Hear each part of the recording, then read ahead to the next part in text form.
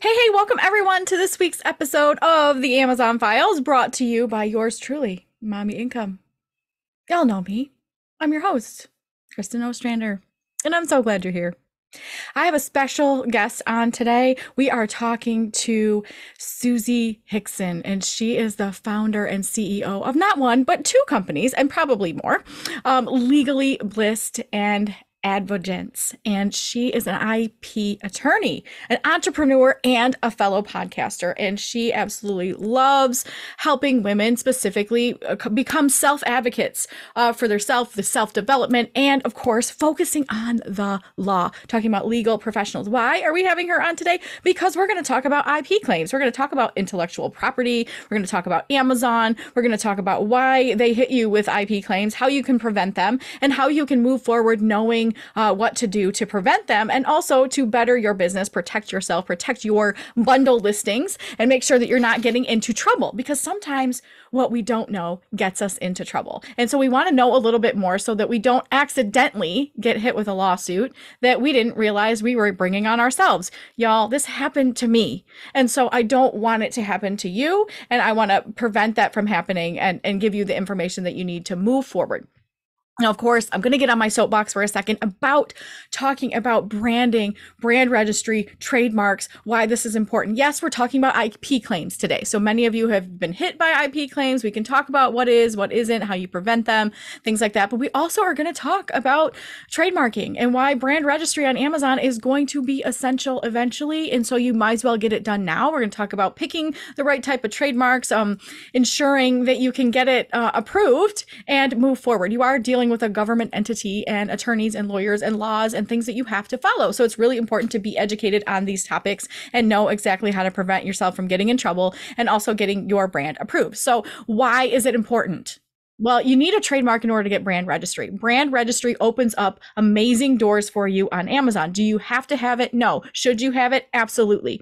And there's certain requirements. You're going to need a trademark. Your trademark can infringe upon anybody else's. It has to be unique and different. You should be using it already. So we're going to talk about these different things, but you need a trademark in order to get brand registry. And I personally believe brand registry is eventually going to be required by Amazon. And so the sooner that you get ahead of the curve, the better. If you want to succeed on Amazon, having your own trademark and your own brand is going to help you significantly, especially if they decide to change the rules abruptly and you don't have time to keep up. That will weed out a ton of people that aren't already brand registered and don't have trademarks. So get in now. It's really worth your investment. Can you do it yourself? Absolutely. And we have training inside the wholesale bundle system to teach you how. I believe in module 4 and module 5 teach you exactly how to do it yourself, file your trademarks. So listen to this episode and then go and look at it. Also, I offer trademark filing assistance. I am not an attorney.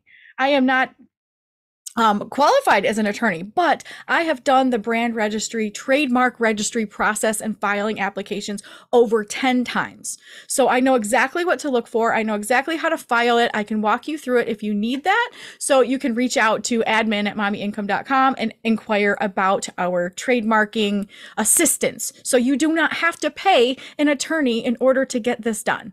But it's helpful to understand exactly what's required of you and what to avoid and the tips and tricks. So that's why we have Susie coming on today. I'm so excited to have her here. She is a wealth of information. And without further ado, let's welcome Susie to the show. Susie, thank you so much for joining us here on the Amazon Files today. How are you? I'm great, Kristen. Thank you so much for inviting me on. I'm happy to be here. Yes, I'm so excited to jump into talking about IP claims and intellectual property and trademarking and all the fun stuff that you do. But I would love for you to give your just a little self intro and tell people a little bit about your background and how you arrived where you are today. Well, yeah, thank you for the opportunity to talk about IP, especially trademarks. Is something that I really love. I started out, I actually graduated from law school 20 years ago this year, which kind of is mind blowing. And I started out doing patent work, and that's where patents protect inventions, right? So your claims drafting. And I did that for 2 years and didn't really love it. So I transitioned over into trademark work, which is the protection of brands. And, I'm like, how cool is this? I get to look at pictures and words all day, right? So I was in a big law firm for about 7 years, and then I started my own boutique practice in 2010. And I've had my own firm, and I love it usually. It has, it has its ups and downs. And in addition to doing trademark work, primarily prosecution, I also am an online seller. So I know a little bit about this world as a seller. I'm on Etsy and not Amazon, but I think I've helped my clients navigate some of the challenges that I know that all of these online platforms can bring. For sure. Well, thank you so much for that background. I love that people, you're so multifaceted. A lot of people are, they have passions and interests and different things. Well, I love that, this new day and age, we can jump ship as many times as we want, so transitioning from here to there. And 20 years, we both have 20 years of experience in our field. So that is so exciting. So y'all, Susie is bringing to the table 20 years of experience plus my 20 years. That's 40 years of experience you're getting today. So you're welcome. And let's get to it because there is a lot. First of all, there's a lot of Amazon sellers that face these IP claims. Are you familiar with the type of IP claims that come through Amazon to Amazon sellers? Primarily the claims that I've seen are they're counterfeit related claims. And because I have clients who are selling on the platform, they've been proactive about protecting their trademarks. And oftentimes we will find third parties who are selling products that are counterfeit, that actually that aren't originating from my client, but may be displaying their trademark.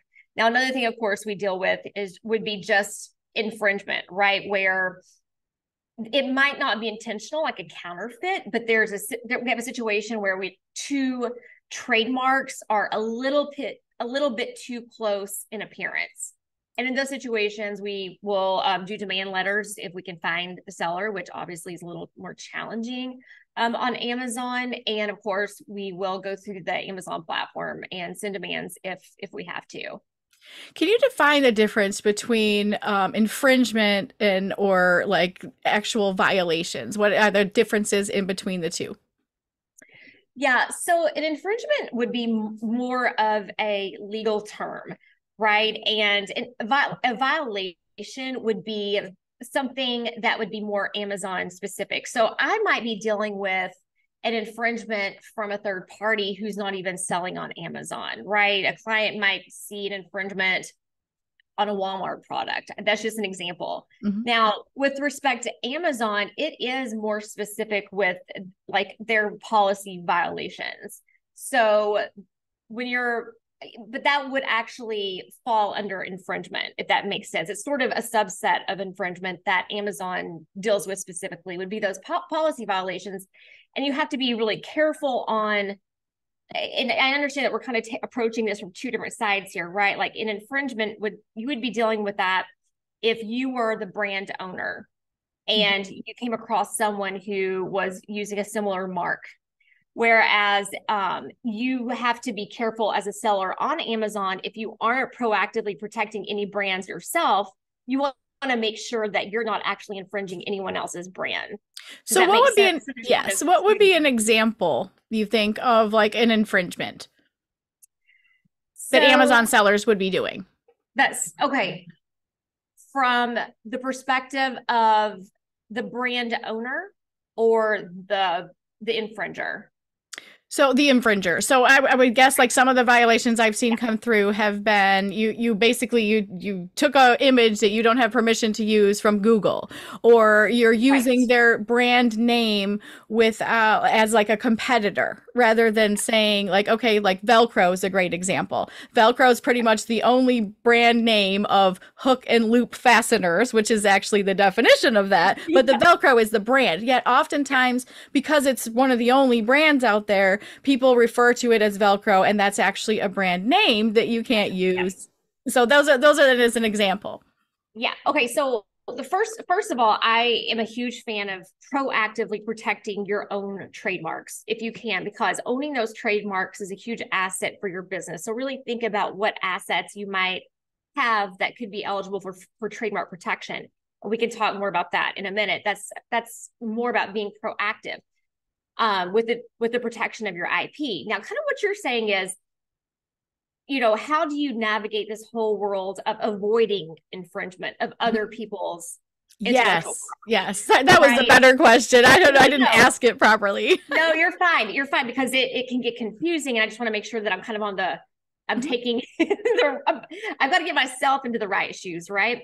So now, like, let's say that I am selling cute designs. I'm doing print on demand, or what is it? Amazon has merch, Amazon merch. And I find something really cute. I'm like, oh, I really want to use this saying that says something about Velcro baby or whatever, right? You have to be really careful. If you see something that looks super cute and witty, unless it's, being used on hundreds of thousands of other t-shirts out there, I strongly suggest doing a quick and dirty trademark search, and just to make sure that it's not already registered. And there's no slam dunk in doing these searches. But if you do start using something on the front of a shirt, and I'm trying to think of an example. There's a really popular shirt right now. It says something about, like, my daughter-in-law is my favorite child, or something. I don't know if you've seen that one, but that's really trendy right now. I would suggest doing a quick trademark search for that, just to make sure that it's not already registered, because you definitely, you don't want to get, demand. You don't want to get, number one, a demand letter from the trademark owner, and you definitely don't want to do anything on Amazon or eBay or Etsy, right, to put your account in jeopardy. And if you have a certain amount of violations, and you could definitely jeopardize your account. But my suggestion would be, if you do come up with something, or if you're like, oh, okay, I really see that a particular little saying or, whatever is trending, do a quick and dirty search. The first way that you can do it would be just to get on Google and see what else is being used out there. Sometimes it's pretty obvious. Like, there's a domain name, and you can click on there, and you can see that they're using a little TM next to it. That's a pretty good, like, no stop sign / warning sign that, okay, someone may be claiming this as their trademark, right? So the next thing you can do is go to the USPTO website, and that's uspto.gov. Have it on your checklist. Like, I'm sure if you're selling on Amazon, you have a checklist of things that you do before you put something on, Amazon, before you publish it.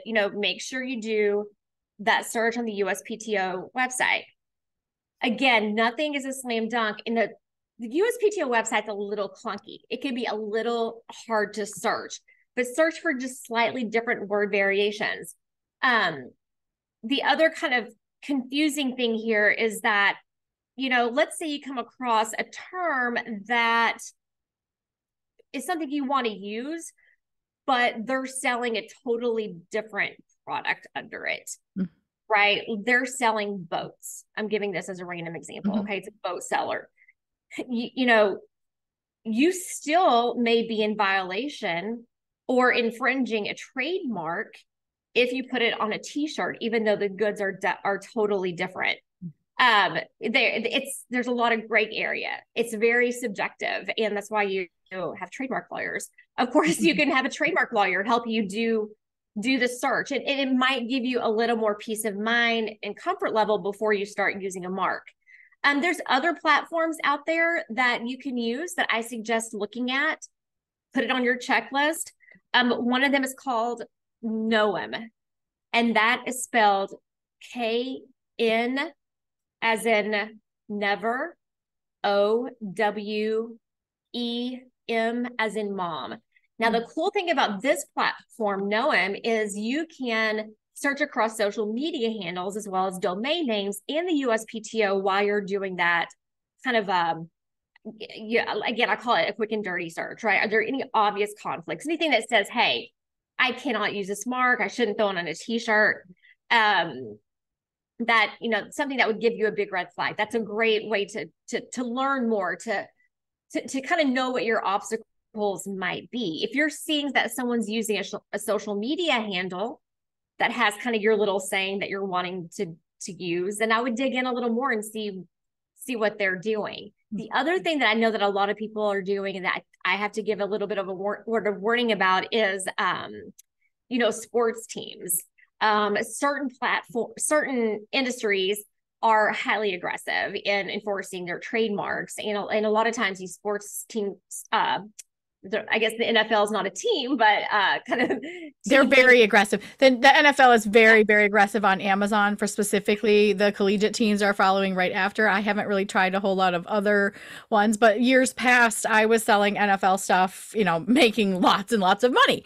And then all out of the clear blue sky, they sent out these huge applications and they say, we're cutting off all NFL by XY date. You have to apply. And then they wanted you to have some crazy amount of sales for you to even be considered. It was a 20-page application with financial documents and all this stuff. I submitted one, of course, and still was denied after so many years. And they removed everything, and they're very aggressive about that. So I definitely understand that way. But then what about those that seemingly are still using those types of trademarks, but in seemingly backdoor and black hat type ways?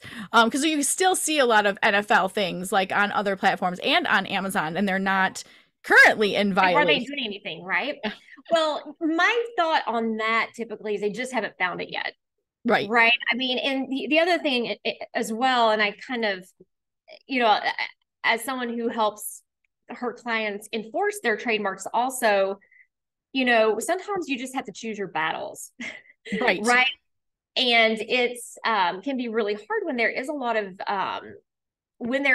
infringement going on out there, to kind of figure out, okay, who is it we really need to go after, right? Is it, granted, any use that you're seeing out there, this kind of comes from staying in the shoes as a trademark owner, but if you're seeing any use of your trademark out there that you're concerned about infringement, you have an obligation to enforce your trademark.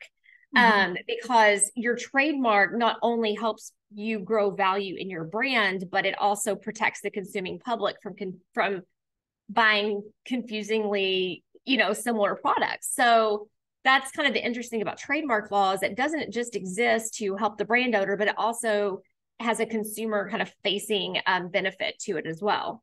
Absolutely, because if let's always use Nike as an example, because they're one of those that are just very highly protective and also highly counterfeited. And if you are advertising a Nike product, you have a certain level of expectation when it comes to quality and presentation and everything else. And so if you're saying it's compatible to Nike, and then someone gets it and realizes this is kind of poor quality, it doesn't have the Nike logo, like you kind of are wondering, this said Nike, but it's not really. So it's also protecting the integrity of the brand. Now, I have a specific question regarding Amazon. We do wholesale bundling here, and wholesale bundling, I know you might not be familiar with that. Think subscription box, except not a subscription. We're putting gift boxes together. That's our wholesale bundle system.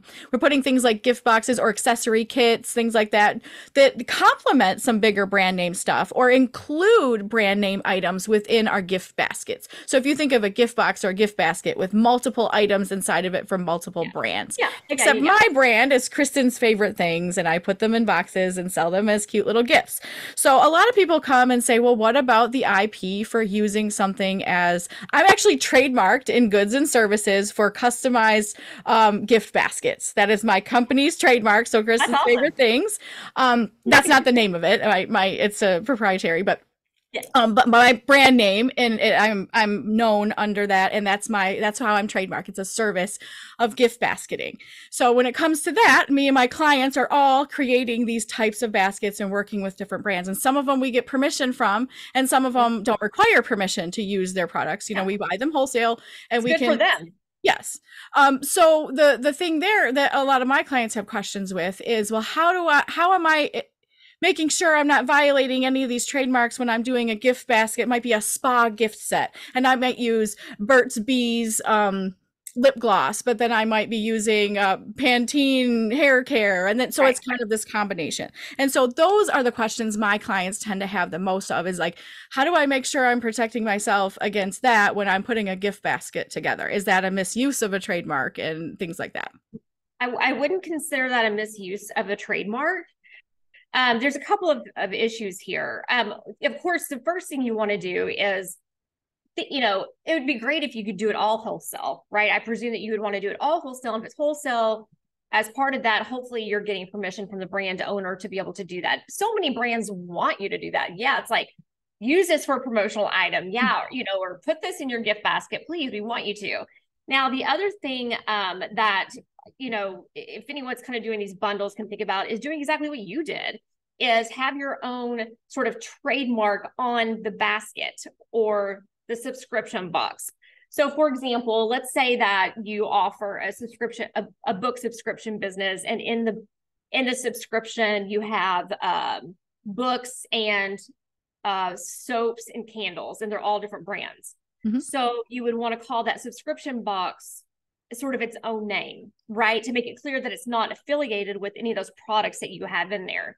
Like the Burt's. So I don't know if Burt's Beeswax makes soaps, but I'm just going to give an example here.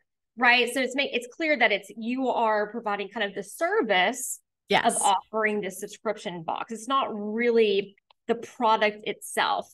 So that would be kind of my guidance on that, is making sure that you have secured your own trademark for your own gift basket. Yes, thank you, and thanks for confirming that, because that's what I've been teaching, and what I had another attorney that I spoke with years back that said the very same thing. It was just like having your own brand, and you're representing yourself on Amazon. I am representing myself on Amazon as a gift box company, and my gift box company is trademarked Kristen's Favorite Things, and these favorite things could be food products or this products, but the whole idea is a chocolate lovers gift basket by Kristen's Favorite Things, and it might have Godiva, and it might have Dove, and all these different things, but the whole idea, my concept, my brand is Kristen's Favorite Things boxes, so that is on track. You could go like even a little further, and I don't know if it would really even be necessary, but you could say Kristen's Favorite Things is not affiliated with Godiva. Right. Or you could have like a little disclaimer, or an insert in your product that says Godiva is owned by, I don't know, who owns Godiva? I want to say, I don't know. I remember something random, but, so yeah, like where you would say these marks are not, are owned by these entities, right? To make it very clear, because again, it's not, it goes down so much to protecting the consumer and making sure that they're well informed about where the products originate from. Yeah. And all of my clients, I always encourage them, they're buying these things wholesale. So they're opening accounts with wholesalers. They're ordering products wholesale. So they have invoices for every item that's in their box, in their bundle. So they have, that's not necessarily permission to use the product, but it's permission to sell the product. And some people have brick and mortar stores. Some people are selling on eBay. We're selling on Etsy, Amazon, everywhere. So they get permission by buying wholesale there. So just making sure that we're protecting ourselves in that space from not infringing upon it. So do you suggest like some sort of disclaimer at the bottom of your Amazon listing saying, we don't own the trademarks of these companies or whatever, if you're using a brand name? I don't think it would hurt to put that in there. I'm sure the brand owners would appreciate the delineation of the ownership of the trademarks, because again, it comes down to consumer protection as well. And I'm sure Amazon would be, I don't want to say I'm sure, because Amazon is Amazon, right? Yeah, you say no more. We already understand. They are them, and they kind of do whatever they want. Right. I want to say, I'm sure Amazon would think that's great, but like there could be some reason that Amazon's like, no, because it's Amazon, and when you think that you have something figured out on Amazon, there's something that changes. So Amazon can be really challenging to navigate. And from my experience with doing some of the enforcement work on Amazon is that it seems inconsistent in the application of its policies, and you have to be very careful. I did some enforcement work for a client, and they ended up removing my client's listings from Amazon, and they got them back up. But it was like, this is just a complete nightmare, because it was a weird internal thing that Amazon did. And I was like, can they not read the demand? It was very bizarre. So I feel like anytime you're kind of messing with Amazon, something crazy could happen. So if you have your listings up, they look great, you're not having any problems, don't go back and tweak it to do but it might be something to think about going forward. Do you want to have some kind of language that says that this particular trademark is owned by some other entity. So Yeah, I think that's a great addition if someone wants to mess with that too, is basically saying like a disclaimer, just like you would with an affiliate link or something. You have to just make a exactly. disclaimer there that, Kristen's Favorite Things is a gift box company and we use multiple brands. We do not own the trademarks of the products inside, only, this service that we provide here to curate these boxes in a special way. So maybe that would be some sort of disclaimer someone can add at the bottom of their description so that it's there, you might be protected. And then if there is some sort of IP claim that comes against you, you can say, hey, I already said this and I have all these invoices that show that I ordered this legitimately. These aren't counterfeit. Now that's another thing, counterfeit. You mentioned that earlier and I wanted to circle back to it. Some people get these counterfeit claims, except for a lot of them are false. Someone will say this is counterfeit because they're competition and they want you to go away. But in fact, you bought it from a legal sales channel. You can buy it from Walmart if you want to, and then resell it on Amazon. And you're actually not violating someone's IP there's no violation to buy something from a store and resell it somewhere else. That's not illegal. And so sometimes people will reach out and send you an IP claim via Amazon system that's actually false. So what are your suggestions of going about fighting those when you know that you legitimately bought that, it's not a counterfeit product, and they're trying to pretend it is? Yeah.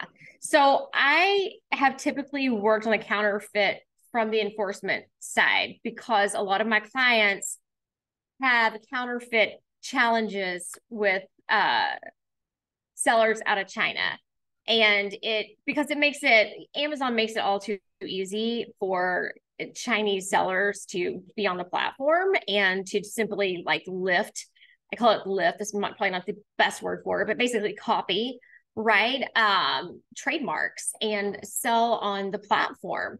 And the challenge also with that is finding those sellers, right? You can do sort of like a demand through the platform. But actually finding an email or an actual location is almost impossible. In dealing with China, and enforcement of a trademark in China can be extraordinarily difficult. As for what to do if you're on the receiving end of that, right? I honestly haven't really dealt with that from the receiving end. Fortunately, my clients, they must be crossing their T's and dotting their I's with respect to that. I have seen some egregious stuff, kind of what you were saying, where it's almost like competitive, like competitors who will file false counterfeit claims.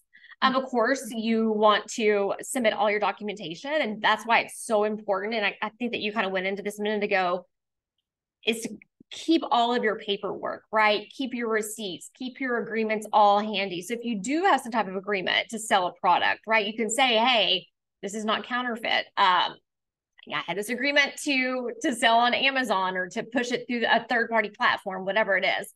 So make sure you have all that readily available and push back on those types of claims. I wouldn't just automatically roll over and say, hey, we have a counterfeit claim, I guess we can't do anything.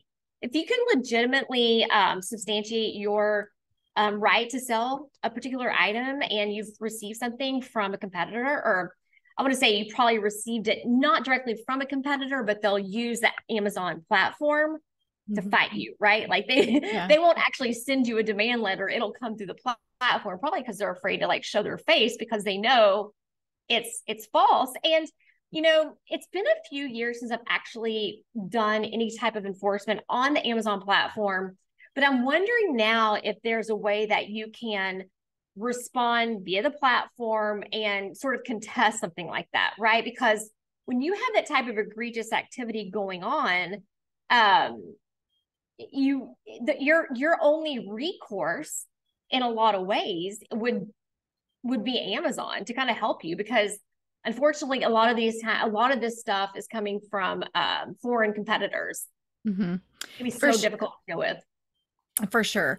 And I know Amazon recently is going through a new verification process to kind of update, improve your identity, which I think will help get rid of some of these naysayers and naysayers who are coming in, opening multiple stores from multiple, what I call incognito type or pseudo PO boxes and things like that, which I have no problem with. I'm an at-home business, so I rent a PO box so that someone can't come to my door because Amazon forces you to show your address on Yep. Amazon now as a business entity. So I don't want someone showing up to my front door because they're like, I bought a product from you on Amazon and I wanted to return it, and here's this home office, right? So but they definitely want some proof that you are who you say you are and that your address and your business entity matches these types of things. So I appreciate their extra verification there Yeah. because it helps give more of a face to a name and legitimacy within business, a transparency, if you will, which Amazon is not good at, and not good at enforcing a lot of those things. So, do you have any prevention tips? We talked a lot about being proactive and kind of prevention. So, number one,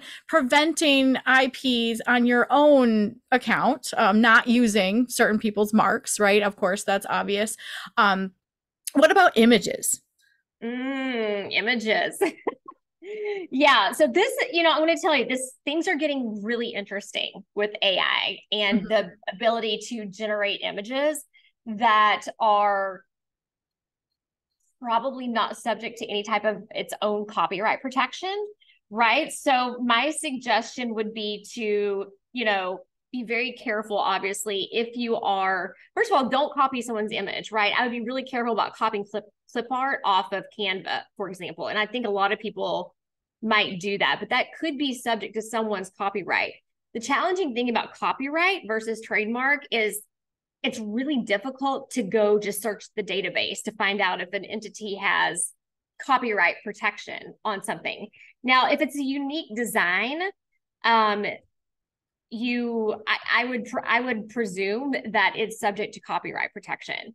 In terms of your something being kind of your own copyright, if you create something and you're like, oh, I've created this really cool design and I want to be able to enforce it if someone copies it, then I strongly suggest getting it registered with the Copyright Office, and that's copyright.gov. I think it's not super expensive to get it registered. It doesn't go through quite the examination process that a trademark does. And my understanding is that Amazon's pretty responsive to copyright claims when you have a registered copyright. So if you want to do any type of enforcement of your own copyright, get it registered. Now, kind of back to your, stepping into the other shoes as, taking someone else's images. I used to hear this thing. People would say, well, if I take some clip art and I change it 7 times, is that good enough? Well, there really, there really is there's no black and white here, right? There's so much gray area with respect to copyright law and even trademark law for that matter. But my suggestion would be just don't take anything, I know that it's so easy to take a screenshot of something, right? Someone's t-shirt design and slapping it on yours. Just don't do that because you very well could get a takedown demand from Amazon or from the brand owner / copyright owner. If you are, I would suggest creating your own stuff. I know that a lot of people are doing really cool, fonts and things like that. It's super easy to create your own designs in Canva and it be fairly unique and cute. If you are using one of those platforms that will actually send you the design file, just I would say make sure that you do own the rights. Well, I'm sorry, you wouldn't actually own the rights to it, but make sure that would be available for you to use for commercial purposes. And of course, that would have to be kind of in the terms of service with that particular platform that sells those digital images.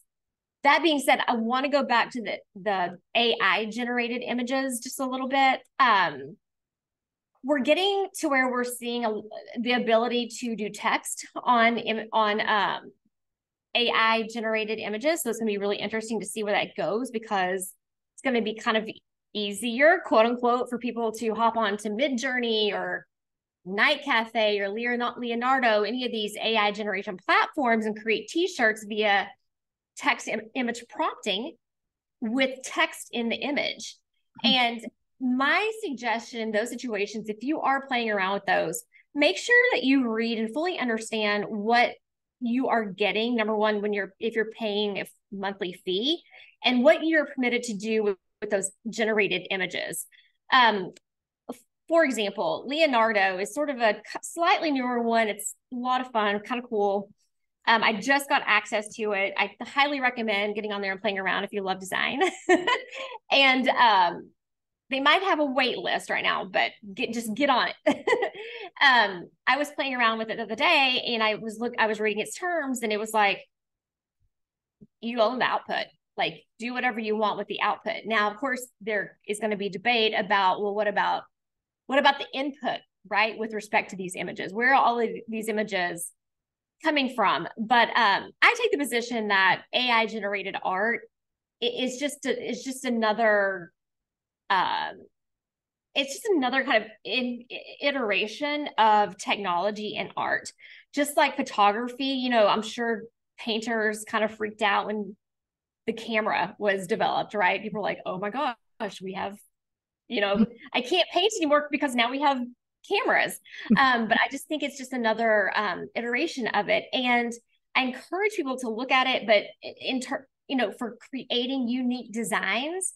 But if you are using a particular platform, do make sure that you understand what type of like how you own the output and what capacity you own the output, and do you own it for commercial purposes? Yeah, that's interesting to know because I know, like with Canva Pro, for example, you pay a monthly subscription, which then entitles you to many of the licenses that they have that then they share with you.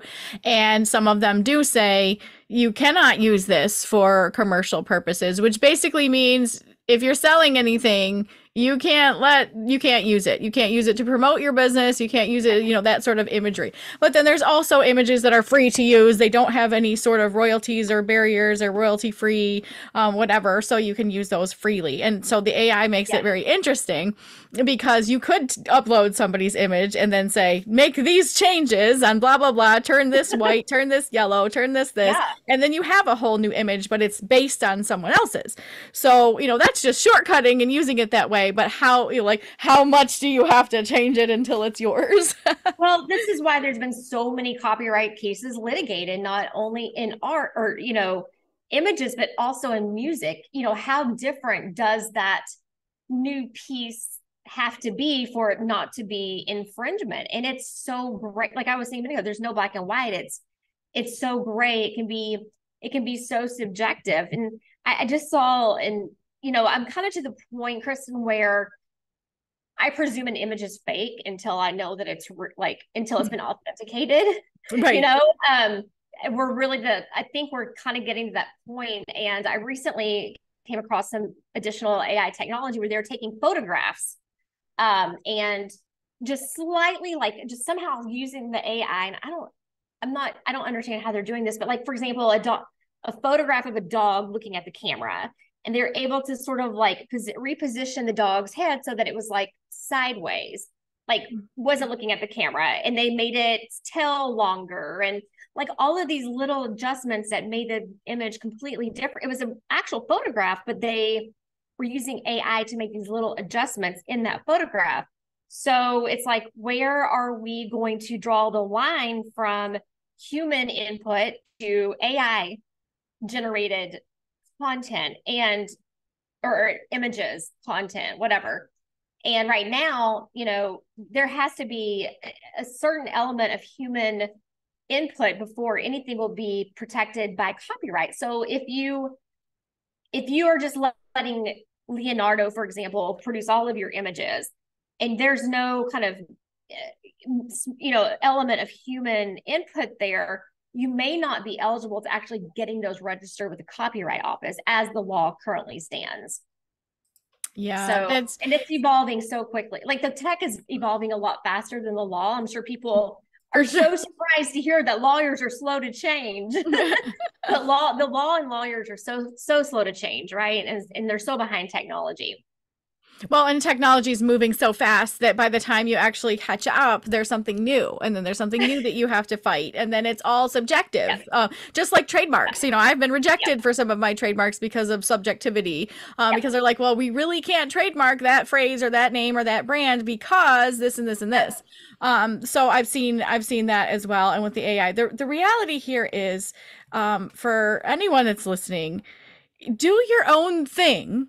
even if you're using AI, do your own thing. There's so much help out there. You don't have to be a designer anymore. You can go and be like telling, Leonardo, for example, or like Midjourney is another one I've used, and just telling it, I want create an image that has this and this and this. I want a teal chair with this person sitting in it with this and this on the wall and whatever. And all of a sudden this pops up, and then you've kind of created that, and you can, manipulate it the way you want to. But the reality is creating your own stuff, trademarking your own brand, your own services, so that you have your own protection. And then the next is preventing those IP claims coming to you. Don't use people's pictures without permission. I don't care if they're readily available on Google. Your screenshot of that is still a violation.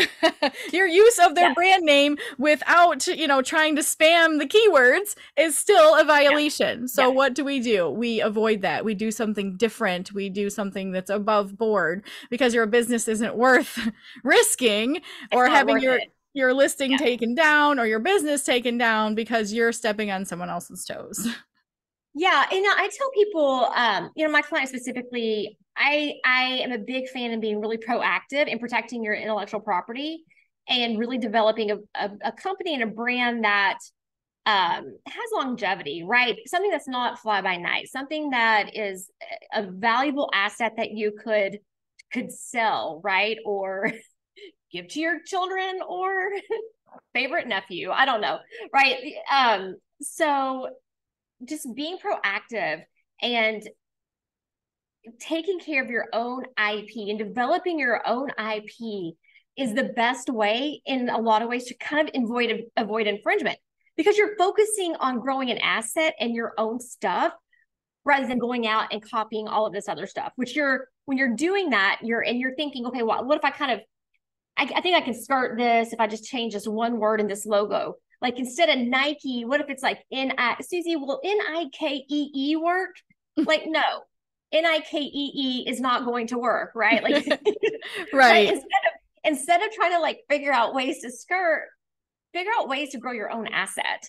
I love that. You know what? It's so funny because I've talked about this with my audience before, and I've said that to them. I'm like, if some of these bad players or what I call lazy entrepreneurs that are just interested in copying and pasting because they're just trying to make a quick buck, if they would slow down just a little bit and focus on building their own asset. Like you just said, I've been preaching this for several years about trademarking and getting brand registry on Amazon and creating your own brand. And a lot of people will come and they'll be like, I don't really want my own brand. I'm just trying to resell on Amazon. I'm not trying to I don't want my brand in Target or this, that. I'm like, you don't have to have your brand be a household name for it to be protected. I said, you're not creating a brand. You're protecting your business by giving it assets. Assets are sellable. I always ask people, I say, are you gonna do this for the rest of your life, like until you die?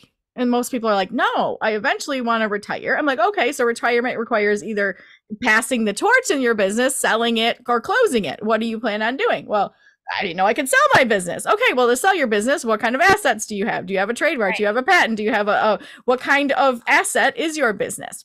Yeah. And so at that point, they're like, oh, well, if you have a brand name, now you have an asset, you're established. And you can, even if it's for $50,000 or even $20,000, even if you did this for 5 years and we're like, okay, I'm retired, I want to move on to something else, you can sell your brand, even though it's not known by Target or it's not in Best Buy or Walmart, whatever, who cares? Like, you still built a brand with custom packaging and a trademark. It has value to someone, right? So it's it's not just a trademark. It's building an asset that which you can redistribute at some point or pivot or change or sell. And it has value the moment that you invest in that. So I always talk about looking at it as a business investment, just like you need to set up your LLC or you need to file your taxes or you need to get a DBA. You need a trademark of some sort so that you also have its legitimacy. It's an asset.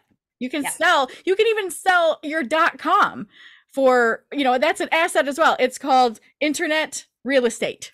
Internet real estate, aka a .com, a .net, a .something, a domain is really internet real estate. So if you have that and you have a trademark, anyone, maybe Blue Bananas. Okay, so I'm just making this up. But if your company's called Blue Bananas and you sell wholesale bundles on Amazon for 3 years, and then you realize, I want to move on to something else. I'm going to go play tennis the rest of my life. I don't care what it is. So you now have blue bananas. And if someone over here actually made something with blue bananas, they want your real estate. You could sell them the trademark and the name and the .com, and they can do what they want with it. And whether they're selling on Amazon or not, you still have this asset. So I'm always encouraging people, whether it's ABC Mercantile, I don't care what it's called, you have an asset to build, and you also have protection under Amazon and the law if you choose to release something in that name that then someone else decides is great and they want to copy you.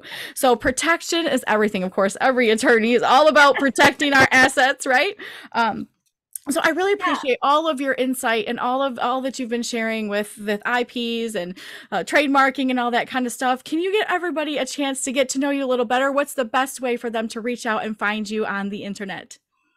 Yeah. So if you want to learn a little bit more about me, you can connect with me on LinkedIn. It's just my name, Suzie Hickson, SUZIHIXON, or you can find me when I'm wearing my trademark hat at SuzieHickson.com. Awesome. Well, thank you. Thank you again for so much. And of course, all these links will be in the chat for everyone to be able to reach out to you. Of course, I know, does your firm help people with filing trademarks if they need that and verifying and all the research?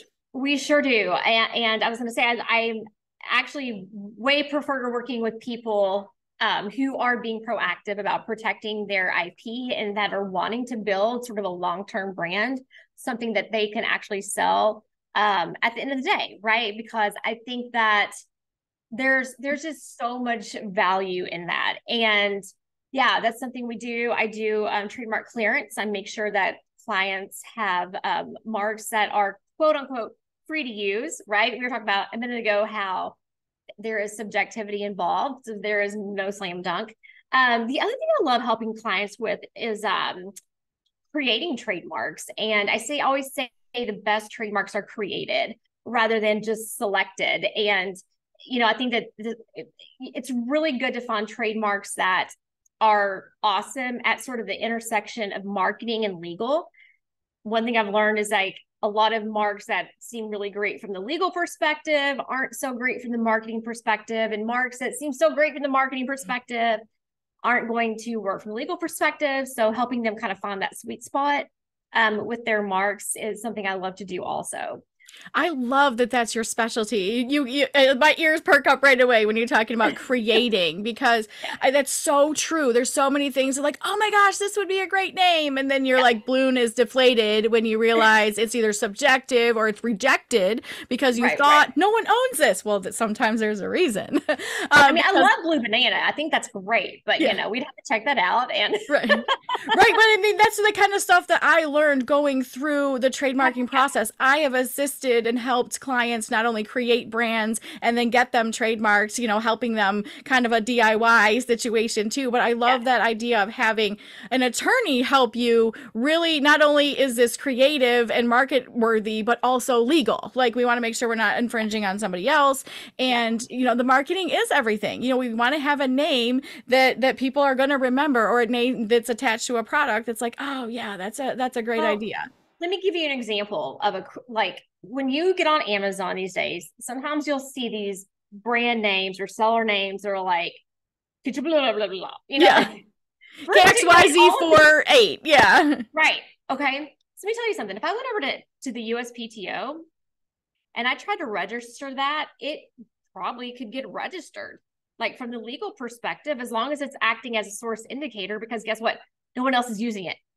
Because it's a terrible trademark from a marketing perspective, right? It's not like you're going to tell your friends, look at this great shirt I got from on Amazon, right? Like you say, I bought these I bought these really fun dog treats that my dog loves. They're called pepperoni, but they're pepperoni, right? So I'm just giving that as an example. Pepperoni as a beautiful trademark that is great from a marketing perspective because it's cute and fun, and you get to combine the word puppy and pepperoni, and it's great from the actual legal perspective because it's registrable. No one else has done that. It's unique and distinctive.